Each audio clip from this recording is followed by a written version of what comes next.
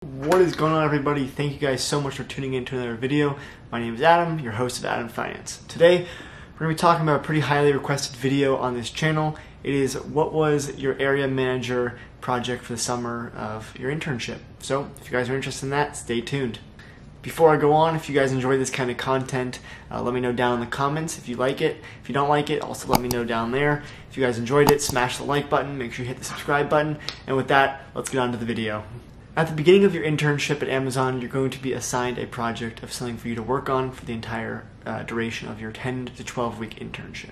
For my project, I was assigned with the task of increasing the units per hour and the units per face of the employees who were stowing their items. Basically, I was given free range, however you want to say it, to do whatever I needed to do in order to get those improvements that were requested of me. Success with these projects is non-linear, meaning you're not just going to have one idea and that's going to be the perfect idea. You're going to have a couple ideas, you're going to want to try it, and that's one of the big things about working at Amazon. It's such a huge company, they give you the free range of motion to do whatever you want there, try however you want, because they're really not a small company. They're not constricted on money, constricted on employees, so you're really able to try it on whoever you want and really test out your ideas. So I can't show you guys my actual document because it's an Amazon confidential document. However, I can give you an example of what I was tasked to do with.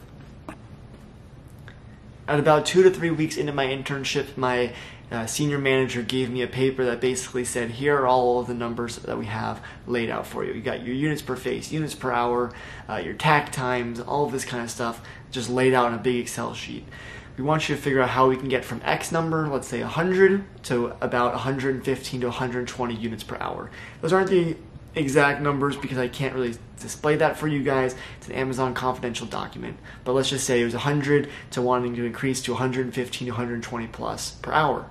While analyzing this data, there are so many different numbers to take into consideration. And there's a lot of different factors that go into this as well. Do you stow a couple items in the top 2 bins? Do you stow them in the lower 2 bins? If you stow more items up top and more items below versus stowing them in the middle, you're actually going to improve the speed of your stow rate. So that's a very complex equation that honestly I was not given. I was just told that, okay, if you stow more here, stow more down here, then the middle, it's going to go up. Another big factor that I was looking for was how many units per face, so how many items per container are they stowing. When I say they, the associates that work at Amazon who I'm supervising. The units per face, UPF, I don't know which way it's going to be coming up, but that's basically how many units per face you're putting into the item, and that's a very important number that you want to be looking at. Along with your UPF, you want to focus on your no stow turn away. Basically, NSTA, no stow turn away, means when that pod comes to you and you look at it, if it's completely full, you just send it away. You hit the button, send it away. You're not stowing a single item, aka no stow turn away.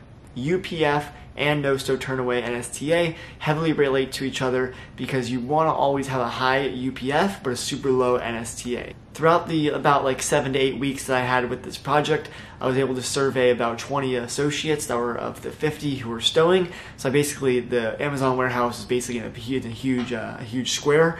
I took them to one side of the department versus being over here, took them over here, and I basically told them, okay, I need you guys to get to this X number by doing exactly what I'm about to show you. In order to make it easy on them, I basically made a PowerPoint presentation of what I want them to do, how I want them to do it exactly, and if this was able to work, I would be able to go into the Amazon database and see, okay, I can download this old Excel sheet and the new Excel sheet and compare where they were versus to where they are now.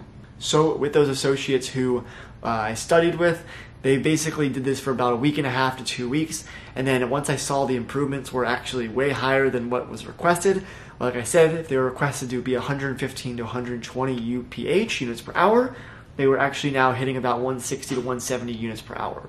Even though they were hitting such high units per hour, I still had to factor into consideration that they were stowing very small items versus very big items. So for example, if you want to stow an item such as like a pen, that's super easy to put into a 4x4 container, you just drop it in and it's perfect.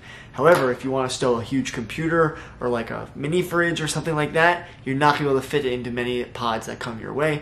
So that obviously affects your units per face and affects your no stow turn away. After about 6 to 7 weeks of trial and error with this process, I was able to get a document down that basically states exactly what needs to happen and a PowerPoint presentation so that associates could be scanned in on their badge to show that, okay, they went through this training, so why are they studying at such a slow rate? And then we can pull back and figure out what exactly is going on with this one associate. Are they getting all big items? Are they getting all medium items, small items? Or is someone else getting super little items? So we need to really figure out exactly how to do that in order to evenly disperse it so that not one person is getting all small, one person is getting all big. This system is going to be implemented by Amazon for the next couple of months. It's going to be studied and see if it actually is causing a drastic improvement or if it's just keeping things the same.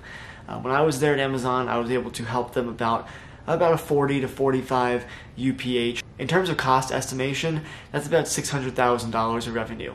So it just shows that even an extra 40 to 45 UPH, units per hour, that's saving about $650,000 of revenue or increasing revenue, however you want to look at it. It is saving a ton of money. I think that the major reason why I got a return offer from Amazon was because of this project and because I was able to make such a drastic improvement in their system.